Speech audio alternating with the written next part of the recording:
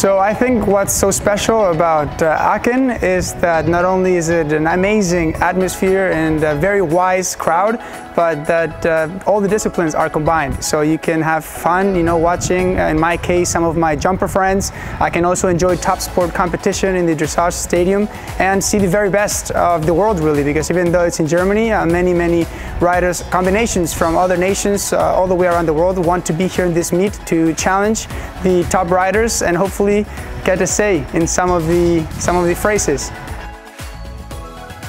Yeah, of course, I can remember my first experience in Aachen was in 2014. I was at the time 16 years old. I came with my partner in crime, the captain of my team, Don Diego Imas. We placed third in the Grand Prix U25, and yeah, we had, wow, such an unbelievable time.